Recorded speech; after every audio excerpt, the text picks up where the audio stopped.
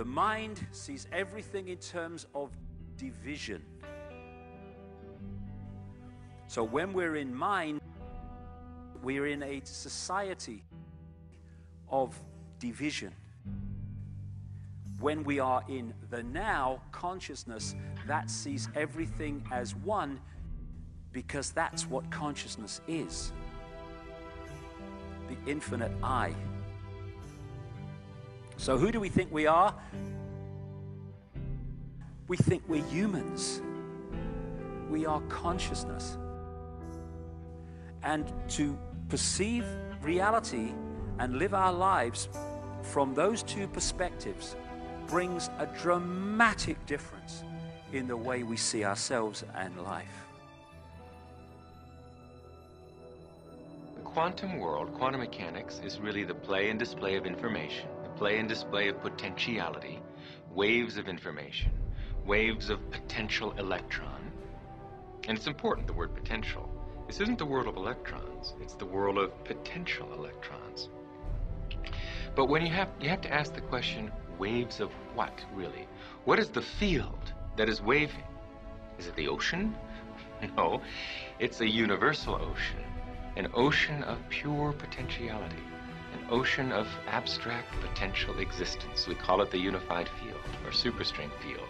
And that's what we're made of.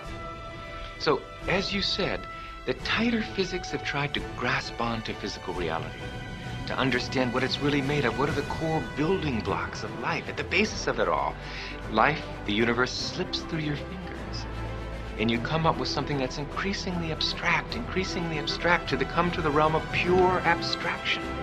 And that's what the unified field is. It's pure abstract potential, pure abstract being, pure abstract self-aware consciousness, which rises in waves of vibration to give rise to the particles, the people, everything we see in the vast universe.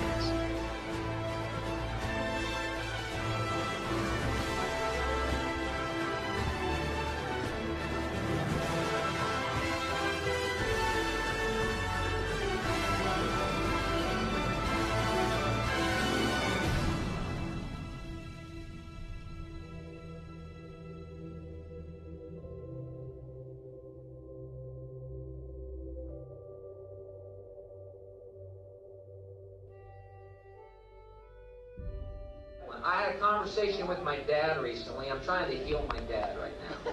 I'm trying to get him to take shrooms with me. I am. You don't know my dad, but you know your dad's. Dad, would you like to go eat these fungi that grow on cow turds with me? What happens when you take them? Well, your mind completely opens up to the true nature of our existence, which is that we are not bodies, that we are pure, loving spirit created by God, that God is love, and there is nothing but love, and love, being all-encompassing, has no opposite. You are completely forgiven on all things. There's nothing you've ever done that has ever swayed God's pure and unconditional love for you. And you realize that eternity and peace and heaven is our inheritance, and all of us are going to make it there. I'm not interested. God is consciousness, and we are all God, trying to realize our full potential. And when I'm talking about love, I'm not talking about I love you, saw you down the disco, darling, not that. I'm talking about a level of love that you really have to experience, because there's no words to describe it. And when I was in that ayahuasca state, the opening line of this female voice was, the only thing you really need to know is infinite love is the only truth, everything else is illusion.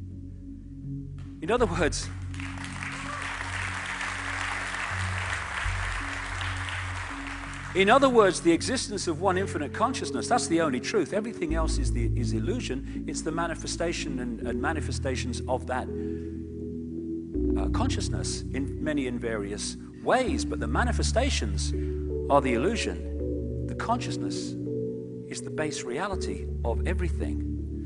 And one of the line from one of my books, love is not something you're in, it is something you are.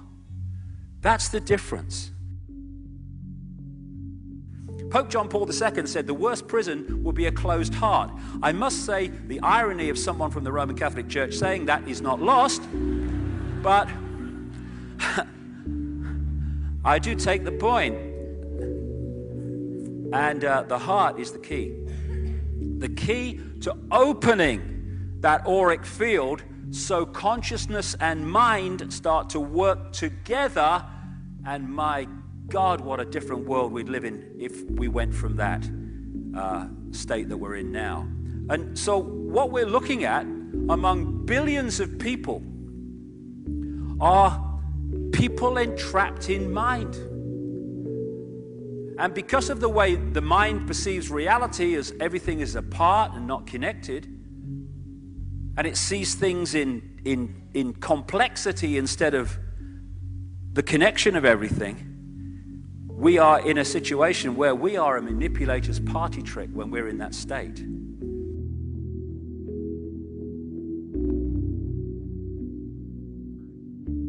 Enlightenment, I thought, is it possible for human beings to gain enlightenment? And what is that? And is it possible to really get happiness going from within? Because we are always looking out for happiness. And we live in a world of change. Everything is always changing. And if you see this car that you love and you want this car, it's going to make you happy, you save up, or if you have the money, you get that car. And you brush your teeth looking at your car. It's so beautiful. It's so much happiness. And you drive it and keep it clean and you're going along. Then the time passes. And a year later, it's kind of dirty with some scratches and dents.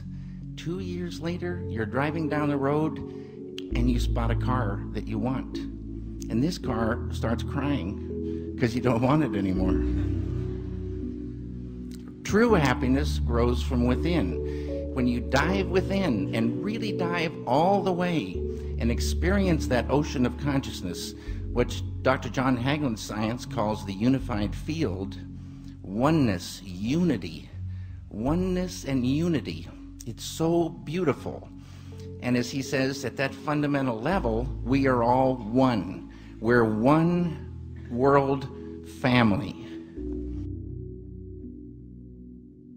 We have to view life as an opportunity. What are you doing with it? Are you afraid of it? I mean, some people live their lives. Apparently, what they are doing is arranging their deathbed scene.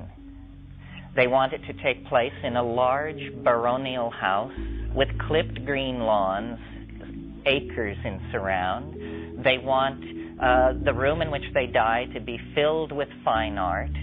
They want their loving heirs to be dutifully assembled while they pass out the final wisdom. And they spend their entire life creating the dramatic scenario of their passage.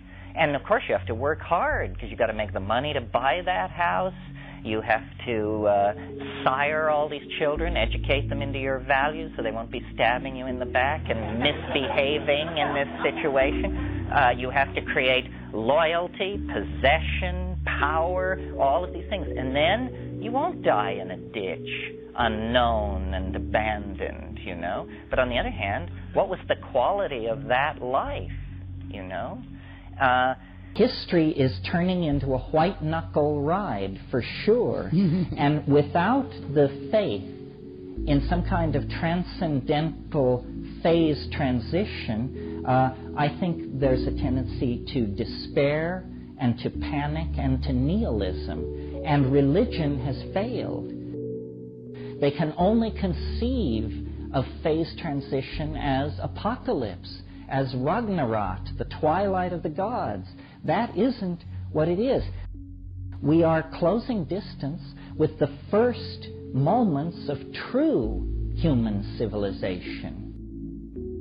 You know, when people actually do treat each other with respect, when there actually is a place made for the celebration of human differences, when we actually do feel the suffering of the people around us and respond to that.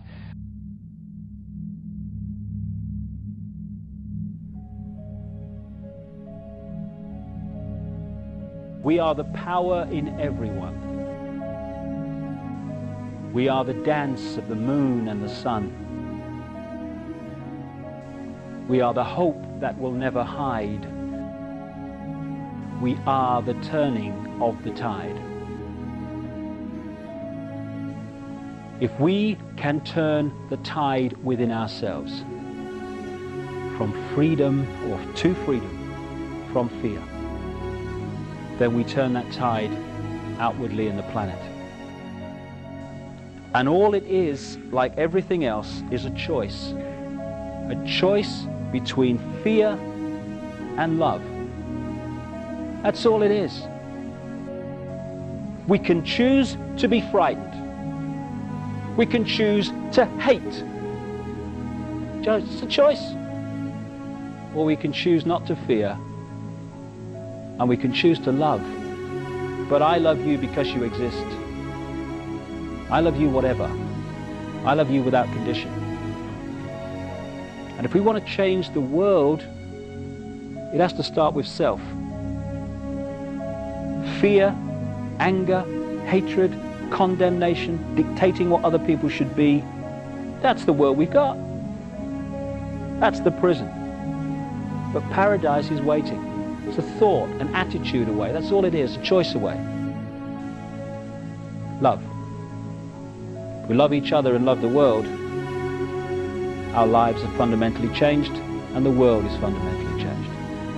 And we are the generations, strange as it may seem when you survey the world today, we are the generations, I passionately believe, who are going to love the world into the paradise it really should be and was always designed to be.